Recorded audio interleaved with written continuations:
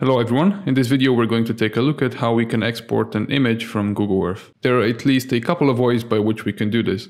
The first way would be to grab a screenshot from the Google Earth viewport, and the second way is to use the export to image tool. To grab a screenshot, you can go under the edit menu and then you can click on the copy image command.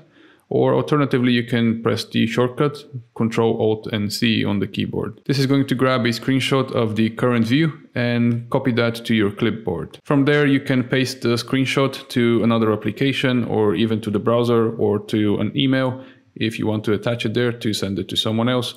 You can do that just by pressing Ctrl and V on the keyboard or right-clicking and choosing paste. The second way by which we can export an image is to use the export image wizard. You can access the wizard by going under the file menu and then under save, you can choose to save to image, or the shortcut for that is Ctrl Alt and S on the keyboard. There's also a shortcut to that on the quick access toolbar. It is to the far right. So I'm just going to click on that there. Under the map options, if you expand the drop-down menu, you can specify which elements you want to export. Let's say that we want to add a title, legend, scale, and compass. There's also the HTML area option. If you want to embed HTML code, which Google Earth is going to be able to read. So if, for example, you can embed your web page here or a link to a logo, and you can place that on the image. The scaling value is going to dictate the scale of all of the elements that you have on the image. So if we say reduce this to 50%, then every element that we have on the image is also going to be scaled down to 50%. The scale can go above 100%. For instance, if we want to specify a scale of 150, we can do that. The scale of the elements is going to be relative to the resolution that you're exporting at. For instance, if we leave the scale at 150, but we set a higher resolution from the resolution drop-down menu, then obviously all of the elements are also going to be scaled down. So we may want to go back under the map options and bump up the scale even more. Maybe in this case, 300% is going to work. Now, most of the elements that you call out on the image can be moved around just by left-clicking, holding and dragging on them to reposition them to a new place. Now, back under the map options, we also have three styles that we can apply to our image. The first one would be the default style that we currently have in Google Earth.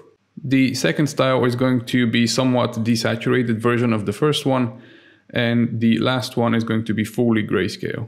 Now, once you're happy with the configuration that you have for your map, you can save it out if you prefer, so that you can reuse it in future projects and you don't have to redo all of these settings every time. Just by clicking on the Save button under Map Configuration, you can choose a location on your hard drive where you want to save out the template to, and then just give it a name and click on Save. And then if you want to reload it, just go back under the Map options and click on Load and navigate to that file and open it up. If you want to give a title to your map, you can click on this element where it currently says Untitled Map, and this will allow you to give it a title. Let's say that I want to call this project, and then you can also give it a project description. To call out a legend, you have to first of all have elements drawn, and you must have them visible in the viewport. The legend is going to automatically detect what elements you have drawn in the viewport, and then they're going to be listed under this legend widget here. So just to demonstrate that, I'm going to navigate to a project that I already have opened here. And then I'm going to make sure that all of the elements that I want to call out on the legend are visible in the viewport. Now I'm going to click on the legend widget, and I'm going to choose to refresh from the view. This is going to detect all of the different features that I have. And now if I want to give each one of them a name, I can just double click on their name here under the list, and I can type the name that I want. And now we can see that the names are going to also be updated under the widget. Now when I'm done, I can close out of this dialog box. Now I gave this project a proper title and a description. And now I may want to adjust the north sign and the scale.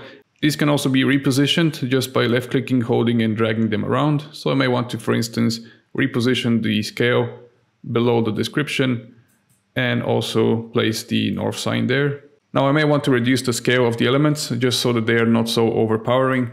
And I can also try to align the scale bar with the description box.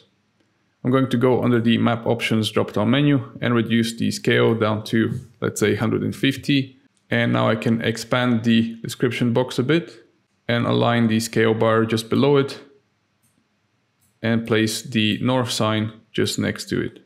Now I'm going to center the view into the design. Now I'm going to center the design into view and make sure also that the scale is still properly aligned to the description box.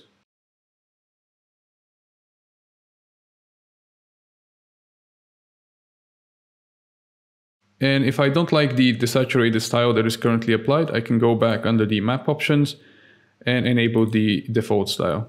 From here, to export this out, I can simply click on the Save Image button. And now I can choose a location on my hard drive where I want to save it out to. I'm going to call this Project Plan. And we only have the option to save it out as a JPEG. So I'm going to leave it at that and click on Save. Now Google Earth is going to take some time to export out the image. Once it's done, I can find the image on my desktop, so I can just double click on it to preview it. And with that done, we can wrap it up for this video. Thank you for watching. I hope the information was useful. See you in the next session.